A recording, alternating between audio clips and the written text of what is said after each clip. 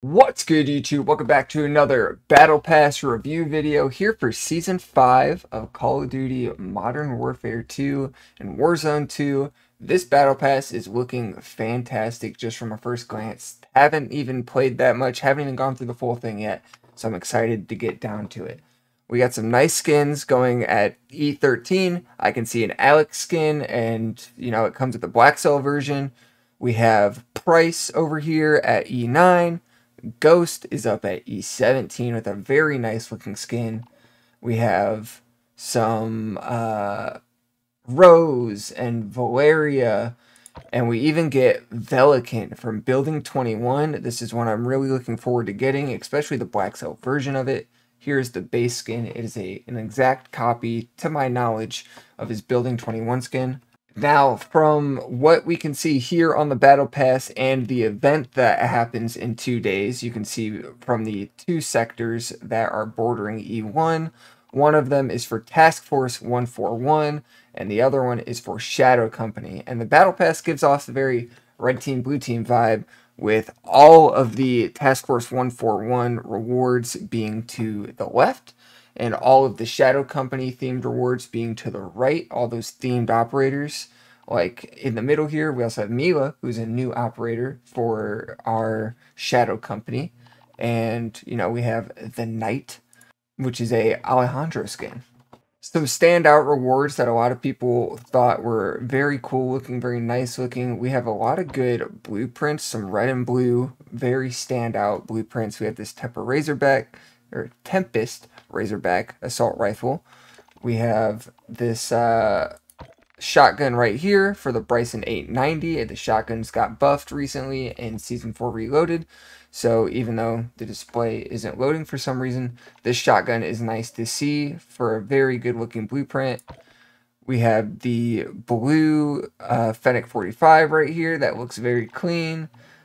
We have, I saw a sniper right here, the MCPR 300, a very nice. It's got Shadow Company logos. It's got a ghost skull on it. It looks very good in this metallic blue. Over at E11, we have this very techno-y-esque orange. Kind of gives Cold War vibes, I'm not going to lie, for this 5.56 Icarus. It looks really good with this digital skull on the back and all this kind of digital. There's one on the front even of the mag that looks really clean. Straight up the middle in E3, we have this cool P890s blueprint. The P890s are very strong pistols, very underrated since all of these new DLC pistols come out. I'm excited to take these into some search and destroy games, to DMZ, anywhere where you can get into a nice mid to close range, these things will destroy. Over here on E5, we have the Syken MG38, this Endless Barrage blueprint. For some reason, it's super zoomed in, but you can see it's got a nice coppery kind of undertone here with, some orange accents, very nice shiny silver. It looks very good. A lot of the decals look phenomenal. It has a lot of these chest piece themed weapon charms. Here's a knight. If we look around, we'll be able to find some other themed ones. Up here by the ghost skin, you have the Rook. Over here at E8, you have the Queen Valeria. If you've noticed, all these chess pieces are a chess piece version of the operator they go with. We have the King Price. And we have a Bishop Rose to round out the chess pieces. I didn't see a pawn at first glance, but I could just be blind as a bat. Our Black Cell sector is very nice. It's got some fantastic rewards with a talking gun screen. This is like a AI talking gun screen that will, give you comms in game versus the announcer's comms. You get the Arthur Black Cell skin here. It is very cyber, very techno. You get the TAC 56 blueprint. TAC 56 is always a banger, very good in ranked. Comes with COD points, of course. And you get the Bark and Bite finishing move that is the K9 companion known as Merlin. Now, companion finishing moves in this game, they're a little bit different than previously. In the loading screen, you will still see the companion next to you, just like you would in 2019 or in Warzone 1.0. But now, when you are in game, that companion will be carried by you.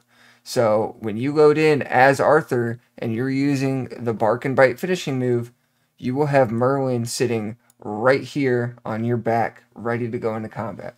Now here's the part of the video where I tell you the fastest way to unlock the new weapons in this Battle Pass. Now if you are completely free on this Battle Pass, or if you're not buying Black Cell, you got to start all the way at the bottom at E1. From E1, you want to go to E2, E3, then you branch off and hit E5, E7 for the new sniper, E6, and then E8 for the new AR. If you do buy the Black Pass, you can go straight to E19 and E20 to get their blueprints that come for the Black Cell versions. Or if you want to make sure you get that base weapon unlock, you can go down to E4 and pick up that nice vehicle skin, and then go back to E5 and E6, E7, and E8. Multiple different ways you can go for these weapons. I'm having a lot of fun with the sniper. I'm getting a few unlucky hit markers, but I'm actually getting a lot of real lucky no-scopes. I've attempted about 4, hit markered 2 of them, headshot 2 of them. I haven't missed. About a 15-meter hip fire. It's got pretty good accuracy in my opinion. Maybe I'm just really lucky. The FFAR, or the FR, whatever they're calling it in this game, the FR... Oh, I can't read. The FR Advancer, it's right there. I was looking up here like it was a blueprint. So the FR Advancer feels a little bit weaker than the FFAR we're used to back in Cold War. I'm hoping I can find that nice sweet spot build to boost it up before I go for the gold and platinum videos. Stay tuned for that. Of course, like I said, we got the Task Force 141 and the Shadow Companies that they have their challenges unlock in 2 days for the new event, which will probably come with a camo, maybe 2 camos. I saw there was a little sneak peek in the menu. I'm not sure if you can still see them anymore. And then we have that classified slot that will come at the mid-season update that will probably have our 3rd weapon of the season in it. And I'm excited to see what it is. If you thought this video was helpful and you enjoyed what you saw, drop a like down below and let me know, are you copping the Black Cell Battle Pass this season? I think it's phenomenal. I think the rewards in it are way better than they were for seasons 3 and 4. And it most definitely is worth it, considering most of the stuff that comes in it, people would buy in 2400 COD point bundles anyways. Our official clan Sharpshooters is on the screen. Feel free to join up, and all the usual links are down in the description. With that being said, enjoy Season 5, and I'll see you next time.